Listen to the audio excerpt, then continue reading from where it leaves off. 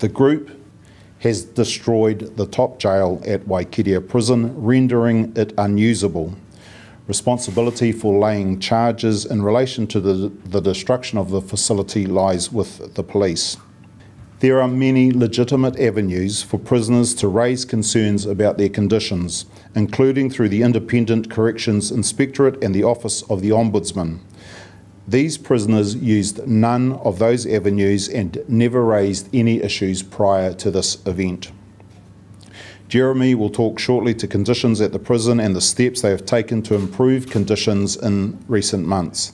However, it is my view that the underlying reasons for their actions are not what they claim. These men wanted political attention, and those who waded into the issue in order to generate headlines only helped to embolden them, extend the duration of the event, and increase the risk to safety. I have instructed corrections to undertake a comprehensive review into how the situation was able to evolve and escalate to the extent it did, and report their findings back to me.